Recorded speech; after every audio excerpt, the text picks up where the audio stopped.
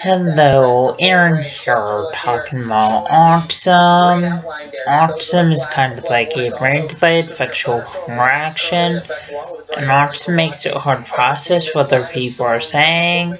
Also, autism makes it hard to process other people hugging, kissing, and autism makes it hard to process other people holding hands. Also, autism makes for people anxious when large crowds and loud sounds. And autism makes for people anxious wearing backpacks.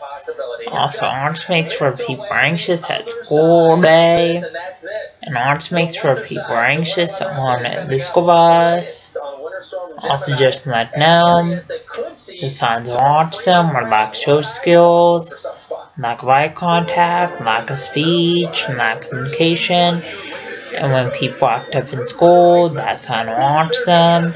Also, when people have low grades in school, that's a sign of autism. Also, when people stim in school, that's a sign of autism.